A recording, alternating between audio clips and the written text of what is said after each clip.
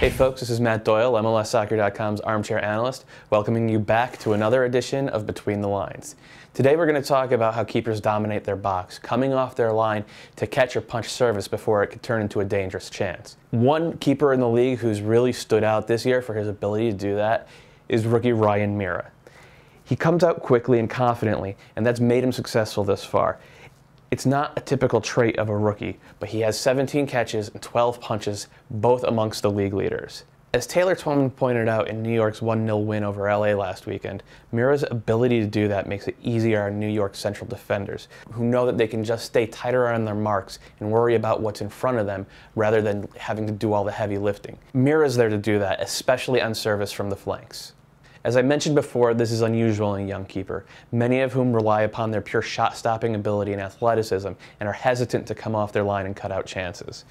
We saw this a couple of weeks ago from Philly's Zach McMath, an excellent shot stopper, but he should have punched clear Marvin Chavez's cross that led to Steven Lenhart's stoppage time winner in the Quakes' 2-1 victory over Philly. The downside, of course, is that you run the risk of becoming too brave and too aggressive off your line, playing for the cross before it's even hit. A great example is Matt Reese, one of the league's all-time great keepers and someone who's as aggressive playing for the cross as anyone in the world.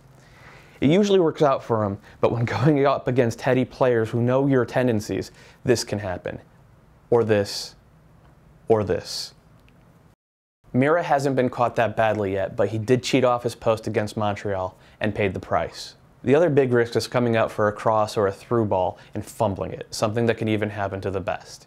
Here we see Nick Rimando gift Chivas USA 3 points earlier this season. Again, this is something that hasn't happened to Meara yet, but at some point it will, and like Rimando, he'll need to have the mental fortitude to bounce back and keep his teams in games going forward.